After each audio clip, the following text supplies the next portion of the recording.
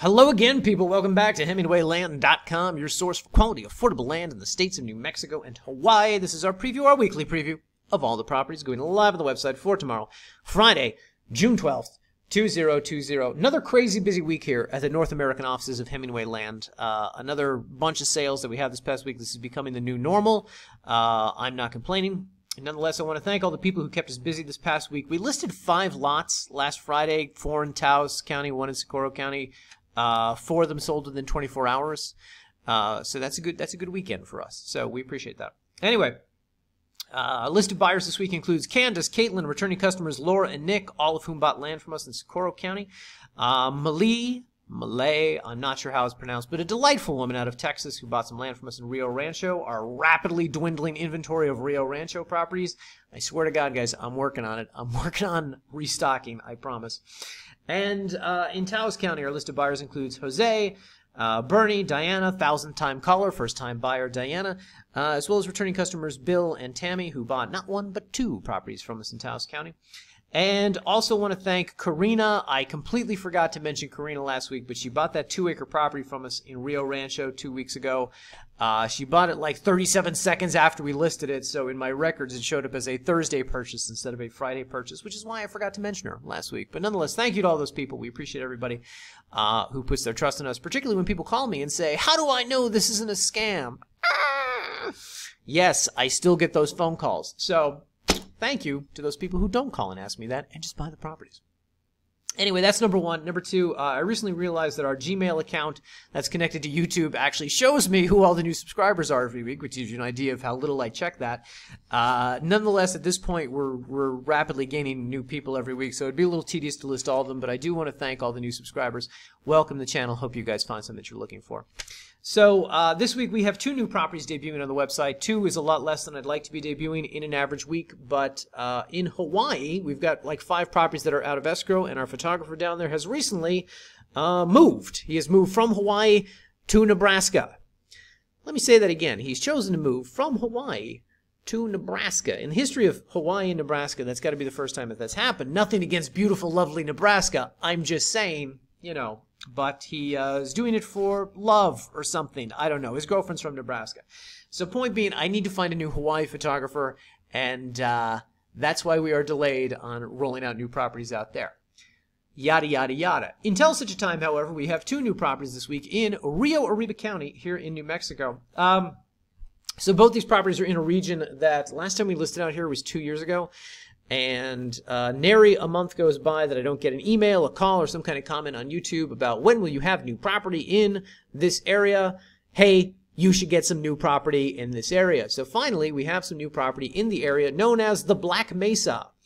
For those of you who are unfamiliar with the Black Mesa, it is a mesa, table-like thing. Mesa means table, flatland area. This is about 1,000 feet above the rest of the Espanola Valley. And so it provides, quote, stunning views, as we have noted here. Number 1. Number 2, of course, because it's Rio Arriba County, they are RV friendly. You can park an RV out there for 3 months without a permit. You can camp for lengthy periods of time, etc. But more to the point, this mesa has some historical significance in that artifacts, petroglyphs have been found up there. There's a society that preserves this region because of these petroglyphs. And so it's a really pretty area. It's a really private area. There's not a lot of people living up there. Excellent for camping. And excellent because you just kind of stumble upon these things, these petroglyphs that are up there. So, blah, blah, blah. 2 properties. One of them is just a scooch under a half an acre, so modestly priced at $750. And then we've got a 4.5 acre lot for $3,500. This is a bigger one. It's got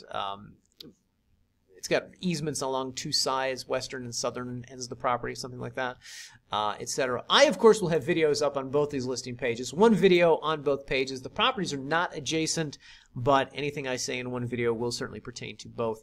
For the record, just to give you a sense, oh, quick thing. So there's a gate at the bottom of the mesa, at the base of the mesa, that blocks entrance to this. It is controlled by this charitable organization I was talking about earlier that preserves the mesa itself. We, however, have the gate code, hence the gate opens when you go there. So anybody who buys property from us will, of course, be supplied with that.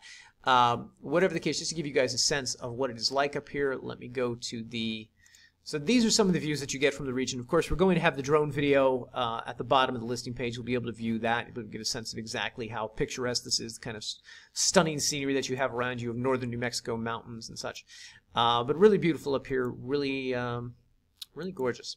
Anyway, and of course, it's a great area to RV, to camp, or if you do actually want to build out there, there's some logistical hurdles with that, which we discussed in the video, but if that is something that you want to do, it's easy to get a mobile home up there, easy to get an RV up there, or a trailer, so on and so forth, etc. So those are the 2 new properties going live this week. I will have you guys know if you're interested in these tend to sell like really fast, okay, so just an FYI.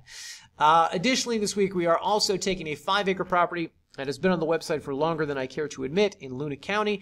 We are subdividing it into 5 1-acre lots, so now you can purchase the 5-acre for $4,600, or you can purchase each of the 1-acre properties for $950 each, which is a really good price on 1 acre in Luna County. Even in Luna County, that's a really good price for land.